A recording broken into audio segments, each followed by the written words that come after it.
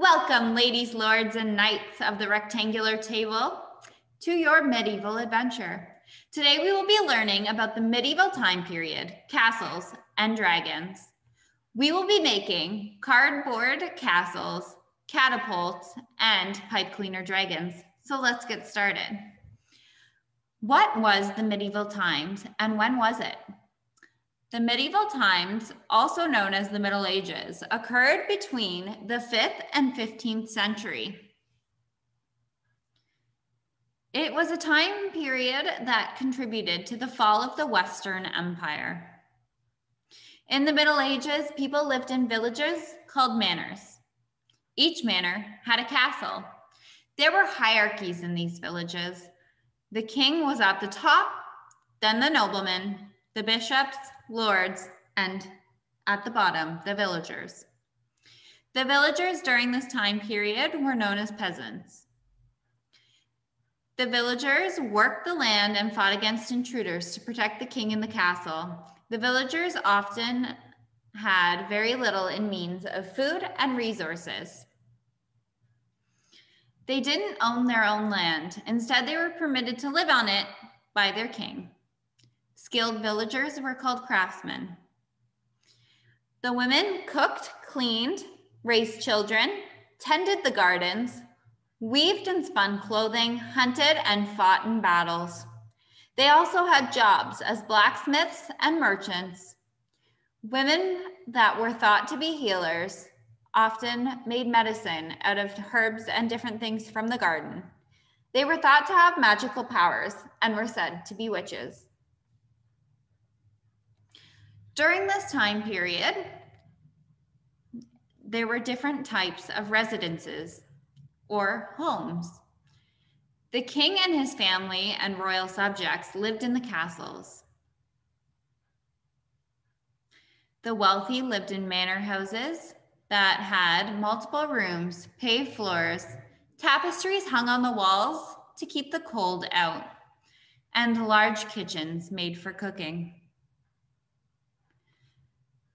The villagers lived in very small homes with 1 or 2 rooms, and the floors were made of dirt. The walls were often very thin and provided very little in terms of shelter. These homes were very easily destroyed during windstorms and battles. The clothing the villagers wore were handmade.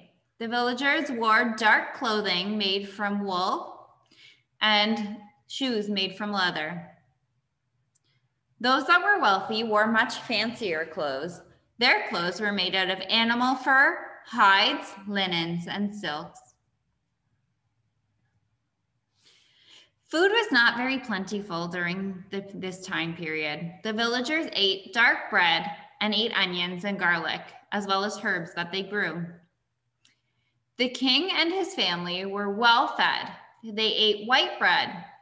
The king and his family also had meat in the forms of mutton and beef, as well as vegetables grown in their garden by the villagers.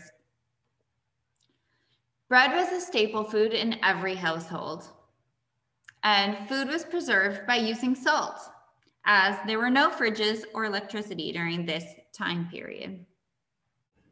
There were many battles fought during the medieval times. Villagers, knights, and royals fought many battles to stay safe in their village. Battles against the castles were common. Many battles ended once the castles were surrounded, cutting off access to supplies and reinforcements. This was called a siege. The village was protected by everyone, and the goal was to keep intruders out of the castle and away from the royal family. They used catapults as a means of protecting the village and keeping intruders away from the gates of the manor. They often flung rocks, objects, manure, and more to keep people out. The villagers protected their homes and the outer borders, while the knights protected the castle gates and entrances.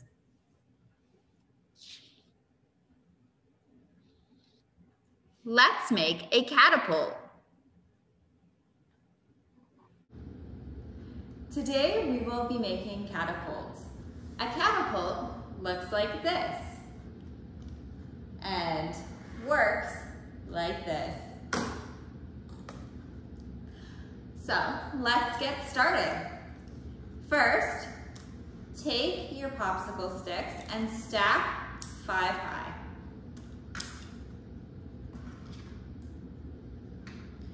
Once you have 5 high, take an elastic, take an elastic and wrap it around one end. You might have to stack them a couple times, as you can see. Wrap the elastic around a few times so it's nice and tight. Flip it over and put an elastic around the opposite side. So there you go. Take 1 extra popsicle stick and peel apart 1 popsicle stick from the group and slip your other popsicle stick in between. You'll want your 4 popsicle sticks on the top and 1 on the bottom, and push it up about 1/4 of the way. Next, take your spoon and your last popsicle stick and place the popsicle stick at the back of the spoon. Take 1 elastic and wrap it around the top a few times so that your popsicle stick is held on. I'm gonna try to wrap it around one more time. There we go. Pull, pull, pull, pull, pull. If it breaks, that's okay. We have a couple extras. There we go. So now you have your 2 parts, and you want to place your spooned popsicle stick on the top and wrap 1 elastic around the bottom. Whew, there we go. So hold it nice and tight and wrap a few times. You might have to adjust your popsicle sticks as you go, but that's okay. Next, you want to make a crisscross around the center. So take an elastic nice and wide in your hand and wrap it around, twist, and wrap. Make sure your elastic is all the way around on both sides, and then do the same to the other side. So, there we are. Wrap around, twist, all the way. And there you go. You have your catapult, and it's ready to fling.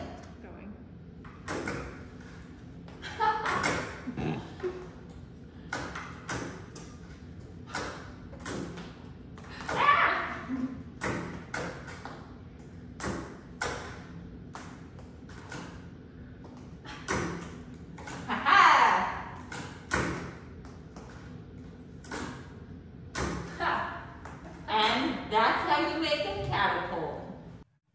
There were many castles built during the medieval times, and some of these castles still stand today. The UK holds Europe's oldest castle and is still inhabited by people today. It's known as Windsor Castle. This is also the UK's largest castle. There are over 1,500 castles in England. Prague Castle is the largest castle. It is 570 meters in length with a width of 130 meters. Wales has more castles per square mile than any other place in Europe. England has over 800 castle spots where visible remains and castles still stand today. Over 300 of these sites are standing castles. The UK holds more castle sites than England. In the medieval times, castles were built of wood or stone. Castle walls were typically built up to 2 meters thick The king spent 40% of his money on building and maintaining his castles. Castle bathrooms were known as garderobes that contained a toilet hole which traveled down to the moat. These toilet tunnels were excellent places to gain entry to a castle during a siege. A siege is a part of a battle when the castle is surrounded. This is the best way to force the king and his family to surrender, as it cuts off supplies and reinforcements to the inside of the castle. In order to survive, the king must surrender the castle. Most castles have secret entrances called a postern. A postern could be used by invaders to gain entrance and attack from both the inside and the outside of the castle to overtake it. This is also another way in which most battles were won. Many medieval castles are still standing today.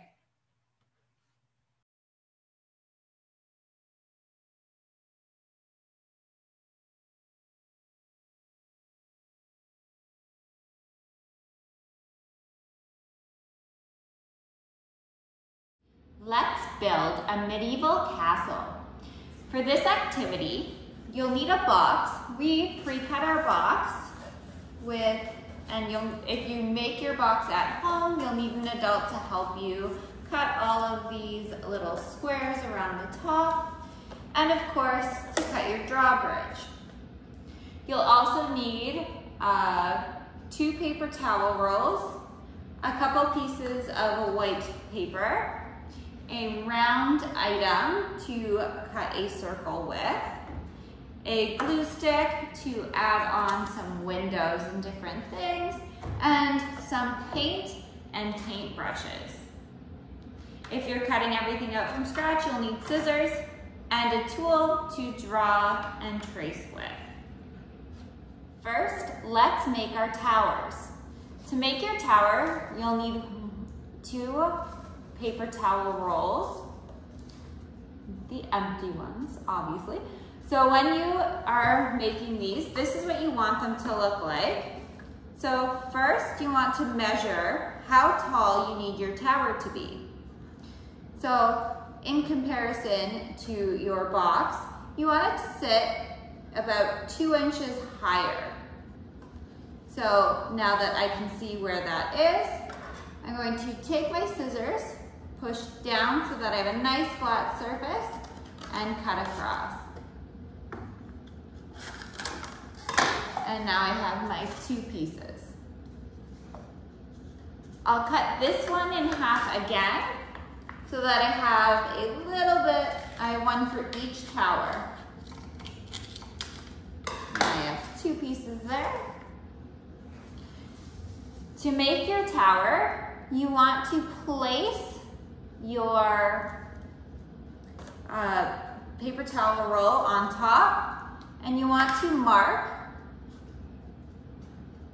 where your paper towel roll lines up with the corner. So see, I have that here. And now I can hold this here, and I want to mark where my paper towel roll meets the top of the box.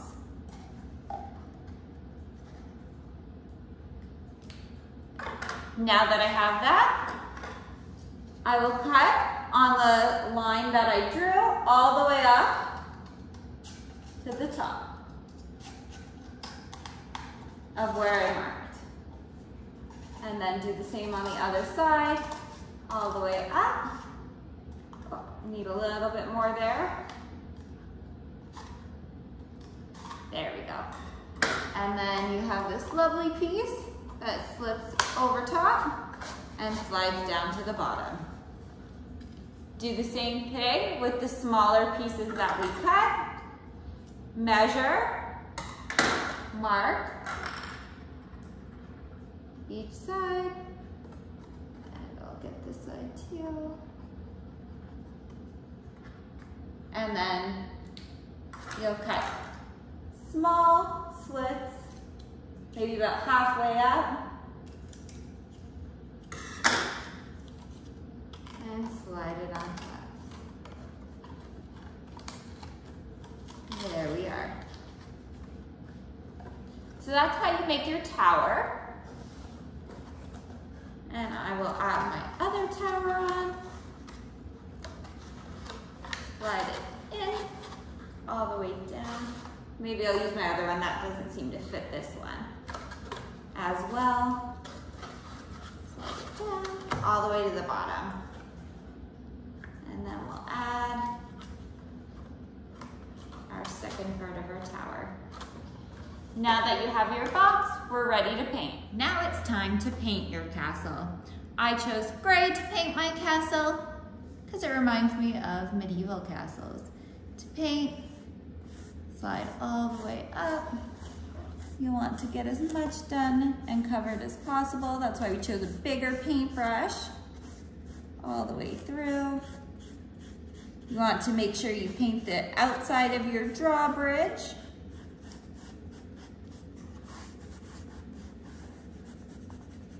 Get all the way to the bottom.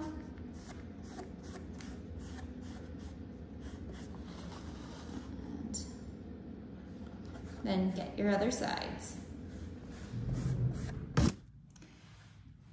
To make the tops of your towers with flags, you'll need to start off with a giant circle.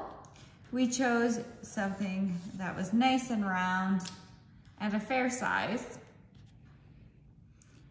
Use a marker or a pencil to go all the way around and create your circle.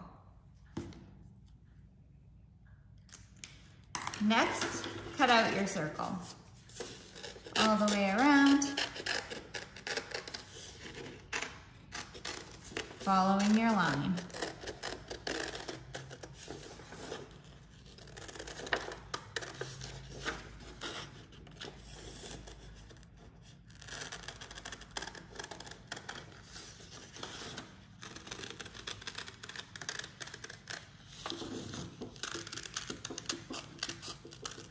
There we go.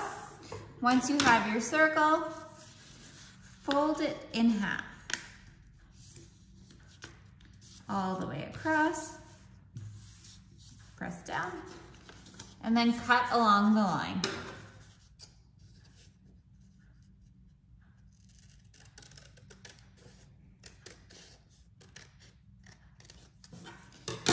To make your circle, or to make your tower top, you'll need to fold in the two flat edges all the way around. Take a piece of tape and tape them together. It's falling apart on me. That's okay. Retape. There we are. And you have a nice cone shape. And do the same with the other one. Fold over, find that nice line, and tape down. Just like that. To make your flags, fold a piece of paper in half. You just need a very small piece, and place your popsicle, or not your popsicle stick, your toothpick inside, and find a nice height for your flag. I like about 1 inch. And then cut across. There you go. And then I'm going to cut this in half. I have a nice flag shape here. And then I'll do the same thing again. Place your toothpick inside. Cut in half. Cut all the way up. Oh, my toothpick's a little bit in the way. There we go. Nice flag. To finish it off, we have to glue the flags to the toothpicks. So let's put those ones over here, and we'll start with this one. Take a glue stick, whoop, and glue one side all the way. Place your toothpick in the center, fold over. Try to line up your edges the best you can and stick down. Same thing with the other side. Glue.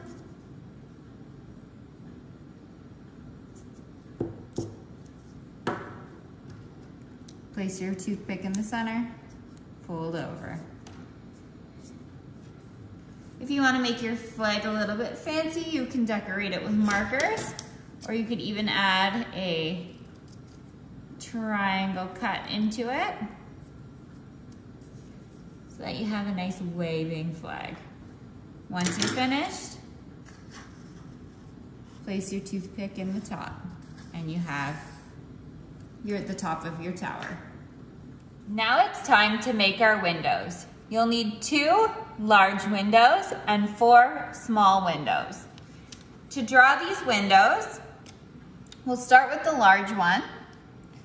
Draw a line, nice long line, up, curve over at the top, and round down. To make the other window, cut this one out, trace it again, and then cut that one out. That way your windows are the same size.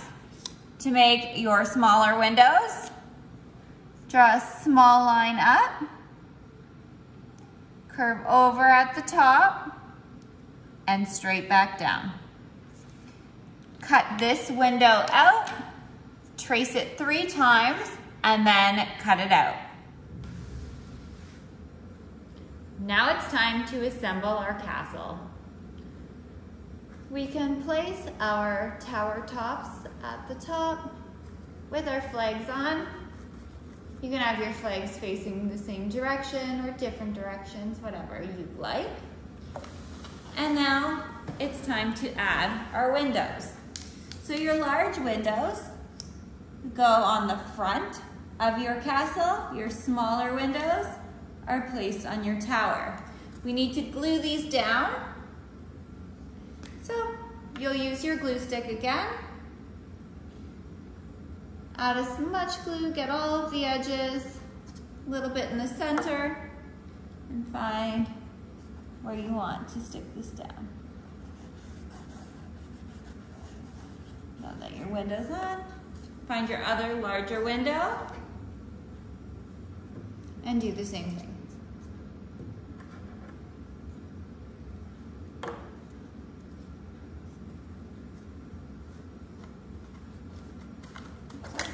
We can stick this down. Might have to move your tower over a little bit if it's shifted. And now for your smaller windows.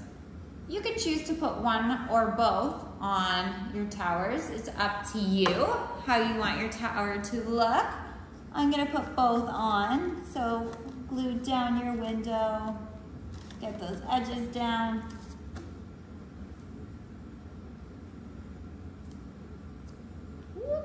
There we go. And your other. Now it's time to do the opposite tower.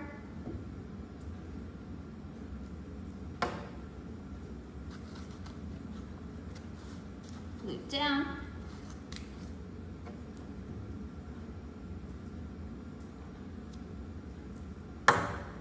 And last one.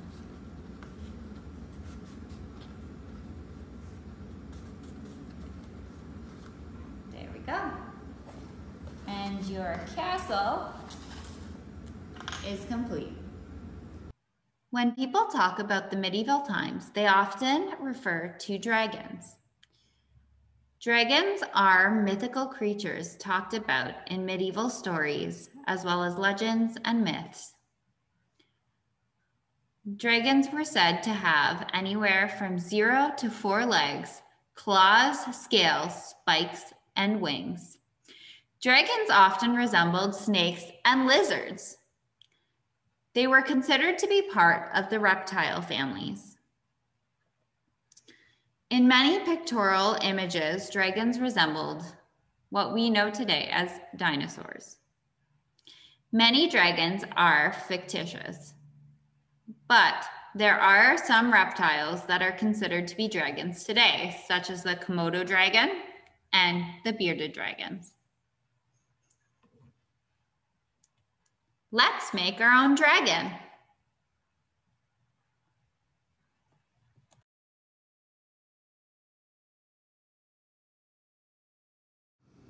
All right, today we're gonna be making dragons. For this craft, you're gonna need pipe cleaners and foam and scissors and a marker. First, you're gonna fold your pipe cleaner over to make your dragon's head. Squish it there. Then you're gonna wrap it around and around and around and around and around and around and around until your dragon has a head. Then you're gonna take another pipe cleaner,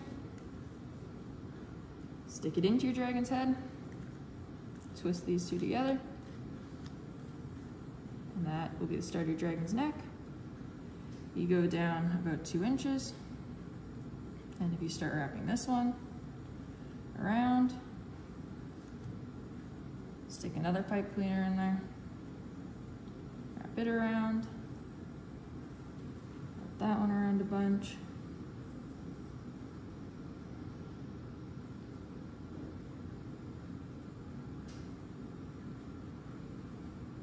and stick it through there.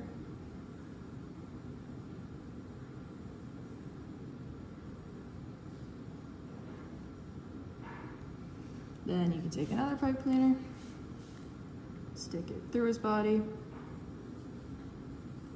and pull down on the other side. If you fold this one in half, you can twist it, and then leave your dragon with some feet, and then do the same on the other side.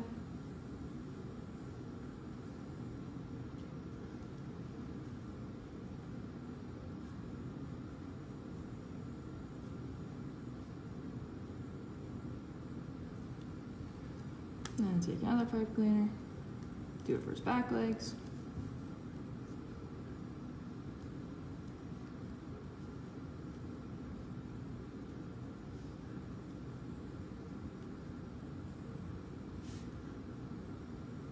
And then his other leg.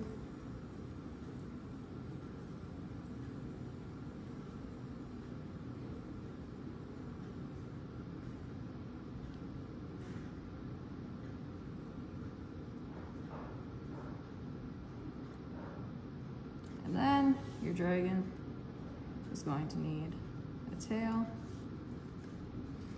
so you can wrap it through his body, give him a tail like that, and then use the rest of your pipe cleaner. Just wrap it around his body to get his tail to stay. And just tuck the end in there.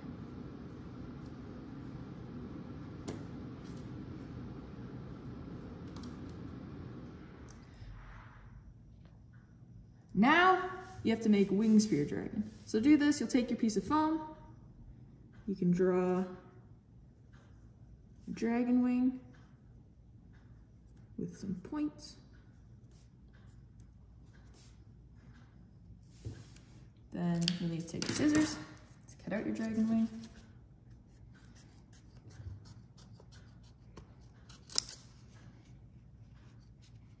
Follow all your lines.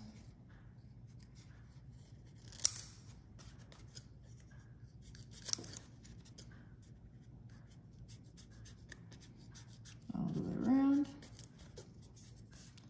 And then you're going to take the end of your dragon wing, fold it over like this, and you're going to cut a slit in it.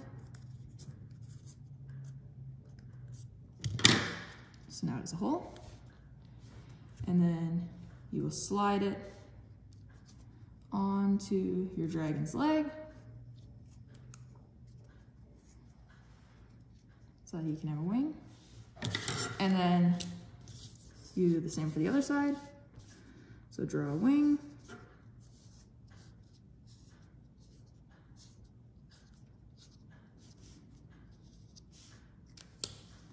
And cut it out all the way along all the lines.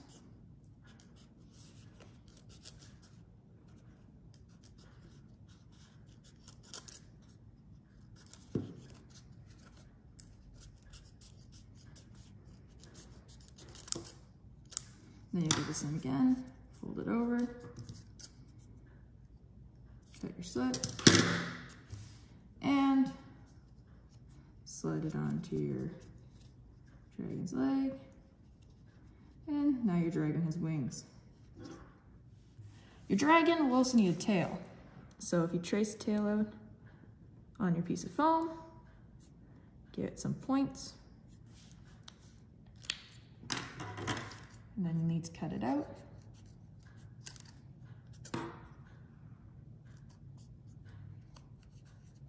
And go all the way around all of your points, following all your lines. And then, just as you did for the wings, you'll fold the tail over, cut a hole in it, and then you can slide it onto your pipe cleaner, and now your dragon has a tail.